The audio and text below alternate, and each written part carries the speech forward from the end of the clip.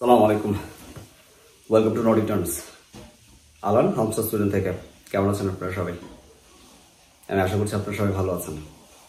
আমাকে মাঝে মাঝে অনেকে জিজ্ঞেস করে যে সাকসেস হতে হলে কি করতে হবে, সাকসেসের সঙ্গে কি। আমি উত্তর দিতে পারি না, কারণ আমার নিজে জানা নেই সাকসেস হতে হলে কি করতে হয়। যারা সাকসেসফুল ছিল তাদের জীবনে পড়েছি, বায়োগ্রাফি পড়েছি। বায়োগ্রাফি থেকে একটা জিনিস মনে হয় আমি জেনেছি, সেটা হচ্ছে যে সাকসেসফুল যারা ছিল তারা সবাই খুব ভালো মানুষ ছিল। আমার কাছে মনে হয় যে সাকসেসফুল হওয়ার জন্য ভালো মানুষ হওয়াটা খুব জরুরি। যাদেরকে আমি দেখেছি সাকসেসফুল হতে, আমি জানি না কারা সাকসেসফুল। আমার কাছে মনে হয় যে কেউ হয়তো বা ক্ষমতার দিক দিয়ে সাকসেসফুল, কেউ হয়তো জ্ঞানের দিক দিয়ে সাকসেসফুল, কেউ হয়তো টাকা আছে অনেক ধনী মানুষ হিসেবে সাকসেসফুল, কেউ হয়তো ভালো ব্যবসায়ী হিসেবে সাকসেসফুল, আবার কেউ হয়তো মানুষের কাছে সাকসেসফুল বলে পরিচিত, কিন্তু সে নিজেও হয়তো বিশ্বাস করে না যে সে সাকসেসফুল। সো আমাকে অনেক সময় অনেকে জিজ্ঞেস করে, আমার অনেক জুনিয়ররা আছে জিজ্ঞেস করে, আমার সাথে আমার কিছু কলিগরা আছে তারা জিজ্ঞেস করে, মাঝে মাঝে কিছু সুইডিশ কলিগদের সাথেও কথা হয়। তখন যখন জিজ্ঞেস করি যে সাকসেসফুল বলতে তোমরা কি বোঝো, তখন তারা বলে যে আমরা মনে করি ভালো থাকাটাই হচ্ছে সাকসেসফুলের সংজ্ঞা। আমি যদি ভালো আছি, আমি যদি মনে করি যে আমি যা চেয়েছি তা পাচ্ছি, এবং আমি যদি বেসিক নিডগুলো ঠিকমতো উপার্জন করতে পারি, তাহলে আমার মনে হয় আমি সাকসেসফুল। আবার অনেকে বলে যে আমি নিজে ভালো আছি এবং মানুষের জন্য ভালো কিছু করতে পারছি, সেটাও সাকসেসফুল হওয়ার একটা লক্ষণ। সো এটা আসলে ডিপেন্ড করে, আপনার নিজের উপর ডিপেন্ড করে আপনি নিজেকে সাকসেসফুল ভাবছেন কি ভাবছেন না। আমার কাছে মনে হয় যে সাকসেসফুল মানুষ হতে হলে খুব বেশি কিছু দরকার নেই, একটা জিনিস দরকার, সেটা হচ্ছে যে আপনাকে আগে ভালো মানুষ হতে হবে। আপনি যদি ভালো মানুষ হতে পারেন তাহলে আপনি সাকসেসফুল থেকেও বড় কিছু হতে পারবেন। আমার বাবা একজন স্কুল শিক্ষক ছিলেন, তো উনি আমাকে ভালো মানুষ হতে কখনো বলে নাই, মুখে বলে নাই যে আমি চাই তুমি ভালো মানুষ হও। যখন মিথ্যা বলতাম বলতো যে দেখো মিথ্যা কথা বলো না, কারণ মিথ্যা কথা বললে তুমি খারাপ মানুষ হিসেবে পরিচিত হবা। যখন কোনো একটা খারাপ কাজ করতাম, দেখা যেত যে বাইরে গিয়েছি, খারাপ বন্ধুদের সাথে মিক্স হচ্ছি, তখন উনি বলতেন যে তুমি খারাপ বন্ধুদের সাথে মিক্স হও না, বিকজ তাহলে তুমি খারাপ হয়ে যাবা। আমি যখন কারোর সাথে খারাপ ব্যবহার করতাম, তখন বলতো যে তুমি কারোর সাথে খারাপ ব্যবহার করো না, খারাপ ব্যবহার করলে তুমি তার কাছে খারাপ হয়ে যাবা। আবার কখনো কখনো উনি এমনও বলতো যে তুমি যখন বাইরে যাবা, তোমার দ্বারা যেন কেউ কোনো কষ্ট না পায়, তাহলেও তুমি খারাপ হয়ে যাবে। কখনো বলে নেই ডিরেক্টলি যে তুমি ভালো মানুষ হও, শুধু বলেছে যে তুমি এই কাজগুলো করো না, না করলে তুমি খারাপ হবা। বাঙালি তো আমরা সবসময় নেগেটিভ দিক দিয়ে মানুষকে চিন্তা করতে চাই। আমার বাবা স্কুল শিক্ষক ছিলেন, তিনিও হয়তো সবসময় নেগেটিভ জিনিস দিয়েই আমাকে ভালো করার চেষ্টা করতেন। বাট আমি আজকে যখন হামস্তাদে সুইডেনে আমি বিগত কয়েক বছর ধরে আছি, এবং আমার কাছে মনে হচ্ছে যে ভালো মানুষ হওয়ার জন্য ফার্স্ট পজিটিভ হতে হবে। প্রথম আগে পজিটিভ চিন্তা করতে শিখতে হবে। কেউ আমার সামনে তরতর করে বেড়ে উঠে যাচ্ছে, ভালো করছে, আমার সহ্য হচ্ছে না। আমি ভালো মানুষ কিভাবে হব? আমি মানুষের যা দরকার, প্রয়োজনীয় যে সমস্ত দ্রব্য সামগ্রী আছে সেগুলো মজুত করে রেখে দিচ্ছি, পেঁয়াজ মজুত করে রেখে দিচ্ছি, চাল মজুত করে রেখে দিচ্ছি, আমি কোটিপতি হয়ে যাচ্ছি। বাট আমি কি ভালো মানুষ হতে পারছি না। আমি যেভাবে দেশ চালানো উচিত ছিল, যেভাবে আমার ক্ষমতা প্রসার দেখানো উচিত ছিল, যেই ভালো কাজে ক্ষমতা প্রয়োগ করা দরকার ছিল, তাতে ক্ষমতা প্রয়োগ না করে আমি অন্য কোনো কাজে ক্ষমতা প্রয়োগ করছি, ভালো কাজে ক্ষমতা প্রয়োগ করছি না, আমি ভালো মানুষ হতে পারবো না। সো ভালো মানুষ হওয়ার জন্য আসলে আগে ভালো কিছু করতে হবে মানুষের জন্য। কথাগুলো কেন বললাম? এই কথাগুলো বলার কারণ হচ্ছে যে আজকে আমি যে টপিক নিয়ে কথা বলবো, সেই টপিকটা ভালো মানুষ খারাপ মানুষের পার্থক্যটা কিছুটা বোঝায়। কেন? আমি রিসেন্টলি একজনের কেস নিয়ে কাজ করেছি। সে সুইডেনে আসার জন্য অনেকদিন ধরেই স্বপ্ন দেখছিল। আমি ওই লোকের ব্যাকগ্রাউন্ড জানি না, বাট যিনি আমার সাথে যোগাযোগ করেছেন তিনি নিঃসন্দেহে একজন ভালো মানুষ। আমার কাছে মনে হয়েছে ভালো মানুষ চেনার আরেকটা উপায় আছে, সেটা হচ্ছে আপনি তার চেহারা দেখলে বুঝতে পারবেন সে ভালো কি খারাপ। মানুষের সেই ক্ষমতাটা আছে, সেই ক্ষমতাটা আল্লাহ পাক তাকে দিয়েছে। আপনি একটা মেয়ে মানুষকে দেখবেন, উনি দেখলেই, একটা মেয়ে মানুষ যখন একটা ছেলেকে দেখে, প্রথম দেখাতেই সে বুঝতে পারে এই ছেলেটা ভালো না খারাপ, তার মতলব কি। আবার একটা ছেলেও ঠিক তেমনই ভাবে একটা মেয়ে অথবা একটা পুরুষ আরেকটা পুরুষকে দেখলে বুঝতে পারে যে সে মানুষ হিসেবে কেমন। তার চোখ, তার চেহারা দেখেও বোঝা যায়। একটা একটা ব্ল্যাক অথবা ব্রাউন কালারের মানুষকেও দেখে ভালো মানুষ মনে হতে পারে, কিন্তু অনেক সুন্দর এবং অনেক ফেয়ার কমপ্লেক্সনের একজন মানুষকে দেখেও আপনার মনে হতে পারে যে মানুষটা সুবিধার না। সো আমার কাছে মনে হয়েছে যে লোকটাকে আমি কাজ করেছি তাকে দেখে আমার মনে হয়েছে যে সে খুব ভালো মানুষ। তো আমি সে আমাকে এক ধরনের রিকোয়েস্ট করে একটা কেস নিয়ে কাজ করার জন্য। তো আমি খুব ইন্টারেস্ট পাই কাজটা করার জন্য। তো আমি সেই কাজটার কথাই এখন বলবো আপনাদেরকে। খুব রিল্যাক্সে কথা বলছি, বিকজ আমার হাতে সময় অনেক বেশি। আজকে আমি অফিস থেকে এসে ভিডিও করতে বসে গেছি। সাধারণভাবে আমি নামাজ পড়ি তারপর খাওয়া দাওয়া করে নিজের কাজে লেগে পড়ি, কিন্তু আজকে আমার কাজ করার কোনো প্ল্যান নেই। সো আমি আজকে রিল্যাক্সই আপনাদের সাথে কথা বলছি। তো কথাটা হচ্ছে বাংলাদেশের যে সমস্ত ভাইয়েরা বা বোনেরা যারা দেশের বাইরে যাওয়ার জন্য খুব উদ্গ্রীব হয়ে থাকে এবং যাদের মেন্টালিটি হচ্ছে যে আমাকে যেভাবেই হোক, যে কোনোভাবেই হোক, আমাকে যে কোনো প্রক্রিয়ায় হোক না কেন, সেটা ভালো কি মন্দ বড় ব্যাপার না, বড় ব্যাপার হচ্ছে যে কোনোভাবেই হোক আমাকে বিদেশে যেতে হবে, বিদেশে গেলেই আমি সাকসেসফুল, বিদেশে যেতে না পারলে বাংলাদেশে পচে পচে মরতে হবে আমাকে। এই ধরনের মেন্টালিটি যাদের আছে তারা মানে খুব সহজেই কারো কাছে উইকনেস শো করতে পারে এবং সেই উইকনেসের যে কোনো একটা সুবিধা অন্য কোনো মানুষ যে আপনার ভালো চায় না বা যে নিজের স্বার্থ উদ্ধার করতে ব্যস্ত সে নিতে পারে, এবং মানুষ এটাই করে। আমরা বাঙালিরা এটা করে আমরা মজা পাই। কেন মজা পাই? কারণ আমরা চাই যে সে গরিব থাকুক, আমি বড় লোক হই। আবার যাকে গরিব করার চেষ্টা করছি সে আবার চান্স পেলেই আমাকে আবার গরিব করে, পথের ভিখারি করে সে নিজে বড়লোক হওয়ার স্বপ্ন দেখবে। এটাই আমাদের নিয়ম। সুইডেনে আমি দেখেছি সুইডিশরা কখনো অন্য কারো কি আছে না আছে সেদিকে তাদের কোনো মাথা ব্যথা নেই। তারা হচ্ছে তাদের যা আছে তা নিয়ে। আপনি রাস্তায় আপনি 1 লাখ ক্রাউন ফালায় রাখেন, ব্যাগটা কেউ ধরবে না, কেউ নিবে না। কেন নিবে না? কারণ হচ্ছে এটা তার টাকা না, সেজন্য নিবে না।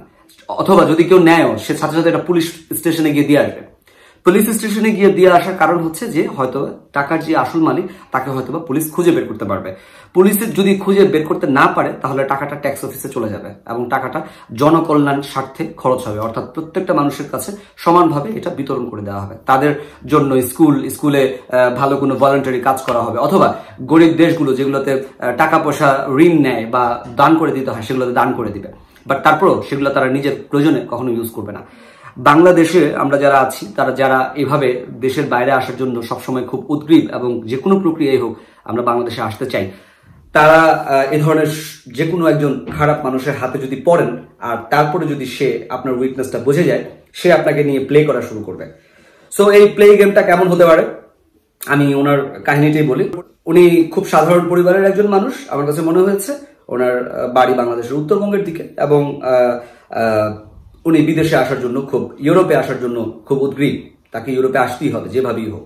তো এইভাবে তার সুইডেনের একজনের সাথে পরিচয় হয় হয়তো, এবং সুইডেনের তার মাধ্যমে যার কথা বলছি আমি নিজে জানি না সে কে, বাট সে হয়তো সুইডেনই থাকে বা বাংলাদেশে থাকে বা কোনোভাবে সে একটা পেপার ব্যবস্থা করেছে, যেই পেপারস বলে যে সুইডেনের একটা কোম্পানি কয়েকজন লোক নিবে এবং এই যেই কোম্পানির লোক নিবে সেই কোম্পানি কিছু সার্কুলার দিয়েছে এবং সেই সিজনাল ওয়ার্ক পারমিটে একজন যার কথা বলছি তাকে নিয়ে আসা হবে। ধরে নিচ্ছি তার নাম এক্স। তো এই এক্স কে বলা হলো যে আমরা আপনার ভিসার ব্যবস্থা করে দিব, এই হচ্ছে কন্ট্রাক্ট পেপার। কন্ট্রাক্ট পেপারটা তাকে দেওয়া হয় এবং বলা হয় যে আপনি 12 লাখ টাকা দিবেন আমাকে, 12 লাখ টাকার মধ্যে 2 লাখ টাকা আমাকে আগে দিবেন আর ভিসা হয়ে যাওয়ার পর 10 লাখ টাকা দিবেন। এই 10 লাখ টাকা ভিসা হয়ে যাওয়ার পর দেওয়ার পর আপনার সাথে আমাদের কোনো লেনদেন নেই, আমরা আপনাকে সুইডেনে নিয়ে এসে আপনাকে চাকরি দিয়ে দিব। তো যার কথা বলছি এক্স, সে কন্ট্রাক্টটা পাওয়ার পর সে তার ফ্যামিলির সাথে কথা বলে এবং কথা বলার পর একটা পর্যায়ে সে ডিসিশন নেয় যে সে ইউরোপে সুইডেনের মতো কান্ট্রিতে আসবে এবং সে মনে করে যে এটা তার জন্য অনেক বড় একটা অপরচুনিটি। এই অপরচুনিটি নেয়ার জন্য সে উদ্গ্রীব হয়ে যায় এবং সে চায় যে যেভাবেই হোক, যে কোনোভাবেই টাকা ম্যানেজ করে হোক সে সুইডেনে ওই কান্ট্রিতে আসবে এবং সে যেখানে জব পেয়েছে সেখানে সে জব করে লক্ষ লক্ষ টাকা প্রত্যেক মাসে ইনকাম করবে। সে তার বাবা মার সাথে কথা বলে তাদের যে বিটা জমি আছে সেই বিটা জমিটা বিক্রি করে দেয় এবং বিক্রি করে দিয়ে প্রথম যে 2 লাখ টাকা দিতে হবে সেই 2 লাখ টাকা দেওয়ার সিদ্ধান্ত নেয়। সিদ্ধান্ত নেওয়ার পর যেই লোকের মাধ্যমে এখানে তার কন্ট্রাক্ট পেপার হয়েছে, সেই কন্ট্রাক্ট পেপার যিনি তৈরি করেছেন তার আত্মীয়র মাধ্যমে উনি 2 লাখ টাকা তাদেরকে দেয় এবং ভিসা প্রসেস করার জন্য বলে। ভিসা প্রসেসের জন্য অনেকগুলো দিন চলে যায়, অনেক ডকুমেন্টস তারা চায়, এবং চাওয়ার পর উনি সেই ডকুমেন্টসগুলো তাদেরকে ডিএচএল এর মাধ্যমে পাঠানোর ব্যবস্থা করে। উল্লেখ্য এখানে বলে রাখছি যে যেই কন্ট্রাক্ট পেপারটা দেওয়া হয়েছে, সেই কন্ট্রাক্ট পেপারটা প্রথমে যখন আমি দেখেছি, আমি সুইডেনে আছি, আমি যখন দেখেছি তখন আমার কাছেও মনে হয়েছে ইটস অ্যান অরিজিনাল পেপার, এটা কোনোভাবে ডুপ্লিকেট মনে হয়নি আমার কাছে। এবং বাংলাদেশে যিনি থাকছেন তিনি তাহলে কিভাবে বুঝবেন যে এটা ডুপ্লিকেট? এটা ডুপ্লিকেট বোঝার কোনো উপায় নেই, কারণ যেই কোম্পানির কথা বলা হয়েছে সেই কোম্পানির সিল এবং সেই কোম্পানির সিগনেচার, সেই কোম্পানির জব, সেই কোম্পানির address, phone number, email address সবকিছু কারেক্ট করা, এবং যে পেপারসের মাধ্যমে এটা করা হয়েছে পেপারসটাও দেখে কোনোভাবেই আপনার ডুপ্লিকেট মনে হওয়ার কথা না। সো সে ভিসা প্রসেস করে, ভিসা প্রসেস করার আগে তার একটু খটকা হয়, সে বিভিন্ন মানুষের সাথে এটা নিয়ে কথা বলা শুরু করে। তো কথা বলা শুরু করে এবং কথা বলার এক পর্যায়ে কিছু কিছু মানুষকে যারা মোটামুটি ভিসা রিলেটেড কাজকর্ম করে তাদেরকে দেখায়। দেখানোর পর তারা বলে যে এই ডকুমেন্টসটা আমাদের কাছে ফেক বলে মনে হচ্ছে, তুমি সুইডেনে থাকে এমন কারোর সাথে চেক করো। তখন সে গুগলে সার্চ করে নর্ডিক টার্নসকে পায় এবং নর্ডিক টার্নসে সে এই ডকুমেন্টসগুলো দেয়। তো ডকুমেন্টসগুলো দেওয়ার পর সে কোনোভাবে আমার সাথে সে কন্ট্যাক্ট করতে পারে, এবং আমার সাথে কন্ট্যাক্ট করার পর আমি তাকে বলি যে আমি এই ধরনের হেল্প করতে পারবো না, বিকজ আমার সেই ধরনের সময় নেই। একটা ডকুমেন্টস চেক করতে হলে I have to give them mail and then I have to communicate with them by Swedish and then they will reply me, it tax time, এবং আমার সেই সময় নেই। সো আমি তাকে স্ট্রেট না বলে দিই, এবং কয়েকদিন পর্যন্ত সে আমাকে নক করতে থাকে এবং আমাকে সে কিছু ভয়েস মেসেজ পাঠায়। তখন আমার কাছে মনে হয় যে আসলেই হয়তো এই মানুষটা খুব বিপদের মধ্যে আছে, তাকে আমার সাহায্য করা উচিত। তো আমার তাকে দেখে ভালো মানুষ মনে হয় এবং আমি তাকে সাহায্য করার জন্য একটা মনের মধ্যে একটা ইচ্ছা পোষণ করি।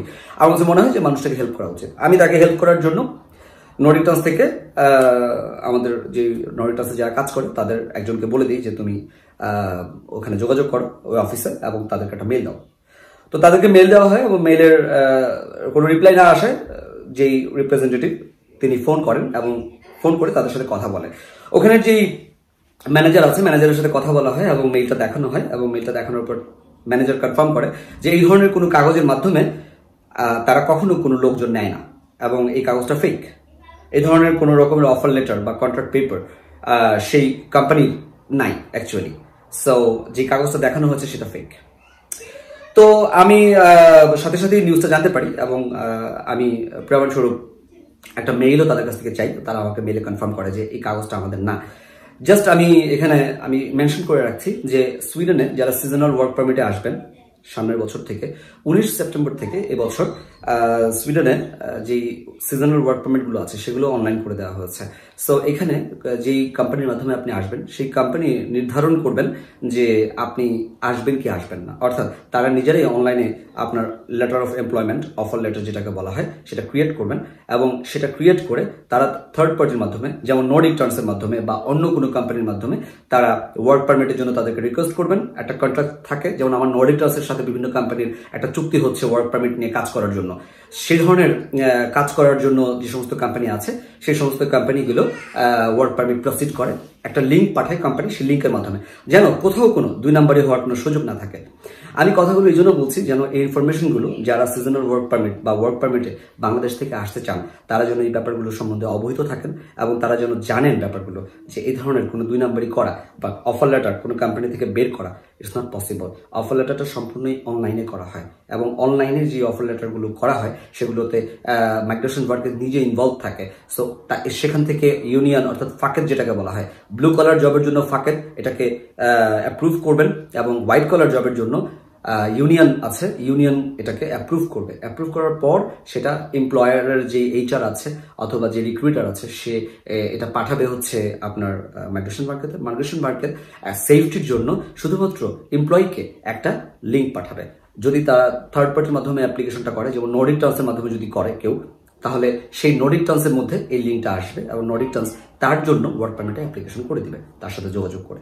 তো এইভাবে প্রসিডিউরটা হয়। তো আমি সেই এক্সকে যখন জানালাম তখন উনি খুব সন্দেহের মধ্যে পড়ে গেলেন এবং ওনাকে যখন মেইলটা দিলাম তখন উনি কনফার্ম করলেন যে হ্যাঁ এখন আমি বিশ্বাস করছি, যদিও মেইলটা সুইডিশে ছিল আমি তাকে ট্রান্সলেট করে দিয়েছি। তো আমার কাছে মনে হচ্ছে যে এই ধরনের যে প্রবলেম সেই প্রবলেমটা শুধু একজনের না, শুধু এক্স এর না, এ থেকে আরম্ভ করে জেড পর্যন্ত আরো অনেক মানুষের হচ্ছে। কারণ মানুষ সুইডেন বা ইউরোপের বিভিন্ন কান্ট্রিতে আসার জন্য মরিয়া হয়ে আছে এবং তারা চায় যে এই ধরনের কোনো কান্ট্রিতে এসে তারা লক্ষ লক্ষ টাকা ইনকাম করবে। আপনি টাকা ইনকাম অন্যভাবেও করতে পারবেন। আপনি একেবারে নিঃস্ব হয়ে যাওয়ার চেয়ে বাংলাদেশে কিছু একটা করা অনেক ভালো। তবে আমি চাই না যে আমার কোনো বাংলাদেশি ভাই বা কোনো বোন বিদেশের কথা বলে কোনোভাবে প্রতারিত হোক। আমার কাছে মনে হয় যে এই ব্যাপারটা আপনাদেরকে জানানো উচিত। সো আমি এইরকম আরো কয়েকটা কেস নিয়ে কাজ করেছি এবং প্রায় 90% যে সমস্ত কেস আমি হ্যান্ডেল করেছি তার মধ্যে 90% আমি ভুল পেয়েছি, ফেক কাগজপত্র পেয়েছি।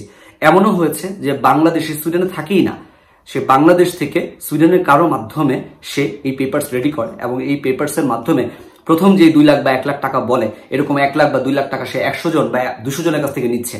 একটা জবের জন্যই সে নিচ্ছে, একটা পেপার দিয়ে, এবং তারপর সে উধাও হয়ে যাচ্ছে। সো আমার রিকোয়েস্ট সবার কাছে, আপনারা যারা ওয়ার্ক পারমিট নিয়ে আসার চিন্তা করছেন তারা সবাই অনলাইনে অ্যাপ্লিকেশন করার চিন্তা করুন, অনলাইনে অ্যাপ্লিকেশন করুন। এবং যদি এই ধরনের কোনো ওয়ার্ক আসলেই থেকে থাকে তাহলে ডিরেক্ট কোম্পানির সাথে যোগাযোগ করুন, কোম্পানির ম্যানেজারের সাথে কথা বলুন। আপনি মনে রাখবেন আপনার একটা ভুল আপনাকে একেবারে নিঃস্ব করে দিতে পারে। আমি চাই না আমার কোনো বাংলাদেশি ভাই বোনেরা এই ধরনের নিঃস্ব হয়ে, তার শুধুমাত্র সেই না তার ফ্যামিলিও এটার জন্য এক ধরনের বিপদগ্রস্ততার শিকার হচ্ছে। আমি চাই না আমার কোনো বাংলাদেশের কোনো ফ্যামিলি এরকম হোক। সো আমার নর্ডিক টার্নস থেকে আমি সবসময় ভিডিও বানাই আপনাদেরকে হেল্প করার জন্য এবং বিভিন্ন ইনফরমেশন, যে ইনফরমেশনগুলো জানলে আপনারা উপকৃত হবেন সেগুলো নিয়ে আমি ভিডিও বানাই। তো আমার কাছে মনে হয়েছে যে বাংলাদেশ থেকে এখন সিজনাল ওয়ার্ক পারমিট নিয়ে অনেক অনেক ক্যাম্পেইন হচ্ছে, প্রচারণা হচ্ছে। আমার অনুরোধ সবার কাছে, আপনাদের সবার কাছে, আমি বলছি না যে সবাই খারাপ, সবাই ফেক। এমন অনেক লোক থাকতে পারে যারা ফেক না, যাদের হয়তো আসলেই যেই কোম্পানি থেকে লোক নেওয়া হচ্ছে সিজনাল ওয়ার্ক পারমিটে তাদের সাথে তাদের হয়তো বা কোনো কন্ট্রাক্ট থাকতে পারে। আপনারা ভালো করে যাচাই বাছাই করে তারপর আপনারা প্রসিড করুন। এবং যখন টাকার লেনদেন হবে, টাকার লেনদেনের জন্য অবশ্যই আপনি অবশ্যই ইনভয়েস রাখবেন এবং সেই ইনভয়েসটা যেন আপনার ব্যাংকের মাধ্যমে লেনদেন হয়। তাহলে কি হবে, ব্যাংকের মাধ্যমে লেনদেন হলে আপনার একটা প্রমাণ থাকবে আপনি যে টাকাটা আসলে দিয়েছেন। যদি সুইডেনে সে থাকে তাহলে হয়তোবা আপনি তার তেমন কিছু করতে পারবেন না, কিন্তু বাংলাদেশে যদি হয় কেউ তাহলে আপনি তাকে আইনের আশ্রয় নিয়ে আপনি হয়তোবা তাকে আপনি আপনার টাকাটা ফেরত পেতে পারেন। সো আমার রিকোয়েস্ট আপনাদের সবার কাছে যে আপনারা যারা ওয়ার্ক পারমিটে আসতে চান সুইডেনে বা ডেনমার্কে বা নরওয়েতে, ফিনল্যান্ডে বা ইউরোপের যে কোনো কান্ট্রিতে যদি আসতে চান, অবশ্যই আপনারা জেনে বুঝে শুনে তারপর যাচাই বাছাই করে তারপর পা দিবেন। এক পা এগুলো যদি মনে করেন যে হ্যাঁ এটা ভুল, আপনি পিছিয়ে পড়েন। কারণ আপনি যখন সব দিয়ে দিবেন তখন দেখবেন যে, যেমন আমি গতকালকে একটা নিউজ পড়লাম যে বাংলাদেশ মায়ানমার থেকে রোহিঙ্গাদেরকে 11 দিন পর্যন্ত বোটে রেখে তাদেরকে বলা হয়েছে মালয়েশিয়া নিয়ে যাওয়া হবে। পরবর্তীতে তাদেরকে নোয়াখালীতে এনে ছেড়ে দেওয়া হয়েছে এবং বলা হয়েছে এটাই মালয়েশিয়া। রোহিঙ্গারা জানে না যে মালয়েশিয়া কি আর বাংলাদেশ কি আর নোয়াখালী কি। সো তারা নোয়াখালীতে এসে সবাইকে বলছে যে আমরা মালয়েশিয়া চলে এসেছি। সো এরকম যেন না হয়। আপনি সুইডেনের কথা বলে আপনাকে ভিসা প্রসিড করে দিচ্ছে, আপনি যখন এমবেসিতে ঢুকতেছেন বা আপনি যখন বাংলাদেশ থেকে বের হচ্ছেন বা আপনি যখন ইউরোপের ভিতরে ঢুকতেছেন তখন যেন আপনাকে বলা না হয় যে আপনার কোনো ভিসা নেই, আপনাকে আবার ফেরত যেতে হবে। অথবা এরকম যেন বলা না হয় যে আপনি আসার কথা ছিল সুইডেনে, আপনি চলে আসছেন পর্তুগালে, অথবা আপনার আসার কথা ছিল ডেনমার্কে, আপনি চলে আসছেন ইটালিতে। এরকম যেন না হয়, বা গ্রিসে, এরকম যেন না হয়। সো আমার রিকোয়েস্ট হচ্ছে যে সবাই আপনারা খুব সতর্ক হয়ে তারপর এই ধরনের ওয়ার্ক পারমিট প্রসিড করবেন। আমি সুইডেনের সবাইকে খারাপ বলছি না, যারা এই কাজগুলো করেন তারা একবার একটু চিন্তা করেন যে হয়তোবা আপনি তার কাছ থেকে টাকা নিয়ে কোটি কোটি টাকার মালিক হয়ে যাবেন, কিন্তু একটাবার চিন্তা করেন যে ফ্যামিলিটা তার সর্বস্ব বিক্রি করে তারপরে আপনাকে টাকা দিচ্ছে শুধুমাত্র একটা ভালো ফিউচারের জন্য, সেই ফ্যামিলিটার কি হবে? সেই ফ্যামিলির যারা আরো সদস্যরা আছে তাদের তো কোনো দোষ নেই, তারা এই মানুষের উপর চেয়ে তারপর সবকিছু নিঃস্ব হয়ে যাচ্ছে, বিপদের মধ্যে পড়ে যাচ্ছে। এই ধরনের প্রতারণা থেকে আমি সবাইকে রিকোয়েস্ট করব আপনারা বিরত থাকবেন। যারা সুইডিশ আছেন, বাংলাদেশি বংশোদ্ভূত বা বাংলাদেশ থেকে যারা অনেক আগে এসেছেন, সুইডেনের নাগরিক আছেন, তাদেরও হেল্প চাচ্ছি। তারাও বিভিন্নভাবে এখন সোশ্যাল মিডিয়ার মাধ্যমে, ফেসবুকে অনেক গ্রুপ আছে, আপনারা সবাই প্রত্যেককে অ্যাওয়্যার করবেন যেন এই ধরনের ঘটনা কারোর সাথেই যেন না হয় এবং প্রত্যেকে যেন একটু অ্যালার্ট থাকে। এটাই হচ্ছে এই ভিডিওর মূল মন্ত্র। ভালো মানুষ হওয়ার জন্য প্রথম কাজ হচ্ছে ভালো ডিসিশন নেওয়া, সিদ্ধান্ত ভালো নিতে পারাটাও অনেক ভালো একটা দিক আপনার সামনে এগোনোর জন্য। আর সাকসেসফুলের জন্য ভালো মানুষ হওয়ার কোনো বিকল্প নেই। আপনি ভালো মানুষ হলেই আপনি সাকসেসফুল অটো হবেন, আল্লাহই আপনাকে ব্যবস্থা করে দিবে আপনি কিভাবে সাকসেসফুল হতে পারবেন। সবাই ভালো থাকবেন। যাওয়ার আগে একটা কথা বলে যাচ্ছি, www.nordicturns.ac কাজ করে যারা স্টুডেন্ট মাস্টার্স প্রোগ্রামের জন্য সুইডেনে 2020 এবং তার পরবর্তী সময়গুলোতে আসতে চান, তাদের ভিসা প্রসেসিং, তাদের যাবতীয় যত কাজ আছে সব নর্ডিক টার্নসের উপরে হবে, শুধুমাত্র একটা চার্জের মাধ্যমে। নর্ডিক টার্নসের চার্জগুলো ইনক্লুড থাকবে হচ্ছে আপনার অ্যাপ্লিকেশন ফি এবং ভিসা অ্যাপ্লিকেশন ফি এবং আপনার যত রকমের ডকুমেন্টস রেডি করা আছে সবকিছু নিয়ে শুধুমাত্র ট্রান্সক্রিপ্ট কপিটা যেটা পাঠাতে হবে সেটা আপনার নিজের খরচে পাঠাতে হবে। যারা নর্ডিক টার্নসের মাধ্যমে অ্যাপ্লিকেশন করতে চান এখনই যোগাযোগ করুন service@nordicturns.ac তে। আর যারা এখানে সুইডেনে যদি কেউ ওয়ার্ক পারমিটে অ্যাপ্লিকেশন করতে চান বা ওয়ার্ক এক্সটেনশনে অ্যাপ্লিকেশন করতে চান, আপনার মনে হচ্ছে না যে আপনি এক্সপার্ট বা আপনি পারতেছেন না কিভাবে অ্যাপ্লিকেশন করতে হবে তা জানেন না, কি কি ডকুমেন্টস লাগবে তাও আপনি জানেন না, nordicturns.ac এর মাধ্যমে আপনি সরাসরি আমার সাথে যোগাযোগ করে আপনি অ্যাপ্লিকেশন করতে পারবেন। যারা সুইডেন আছেন তাদের জন্য বলছি। ইদানিং ডিপেন্ডেন্টের অ্যাপ্লিকেশন করা নিয়ে অনেক সমস্যা হচ্ছে। অনেকে বাংলাদেশ থেকে একা চলে আসতেছেন, তারপর এখানে এসে ডিপেন্ডেন্টের জন্য অ্যাপ্লিকেশন করতেছেন। আপনাদের অবগতির জন্য জানাচ্ছি যে সুইডিশ ট্যাক্স অফিস অলরেডি বাংলাদেশের ম্যারেজ সার্টিফিকেট এবং বার্থ সার্টিফিকেট যে ভুয়া এই ধরনের একটা বিজ্ঞপ্তি অলরেডি দিয়ে দিয়েছে এবং তারা বাংলাদেশের কোনো কিছুই যে অনলাইন সিস্টেম না সেটা নিয়ে অলরেডি এমবাসি একটা রিপোর্ট মাইগ্রেশন ডিপার্টমেন্টকে করেছে। সো বাংলাদেশের সম্বন্ধে আরো কিছু নতুন নতুন নিউজ আসতেছে। এখন আপনি যে ম্যারেজ সার্টিফিকেট দিয়ে অ্যাপ্লিকেশনটা করবেন সে যে আসলে আপনার ওয়াইফ সেটা প্রমাণ করার জন্য আপনাকে অবশ্যই ভালো কোনো মাধ্যম বা ভালো কোনো প্রক্রিয়া দেখাইতে হবে, আদারওয়াইজ সুইডিশ সরকার বিশ্বাস করবে না যে উনি আপনার ওয়াইফ বা ইনি আপনার সন্তান। সো ফ্যামিলিকে নিয়ে আসতে হলে কি কি ডকুমেন্টস লাগবে সেগুলো নিয়ে কাজ করা হচ্ছে। সো আপনারা যারা নর্ডিক টার্নসের মাধ্যমে অ্যাপ্লিকেশন করতে চান খুব সহজেই www.nordicturns.ac তে service@nordicturns.ac তে ভিজিট করে মেইল করলে দেন আমরা আপনাকে নিয়ে কাজ করা শুরু করব। অবশ্যই একটা চার্জ তো নেওয়াই হবে, কারণ nothing is free in this world, only my video is free for all.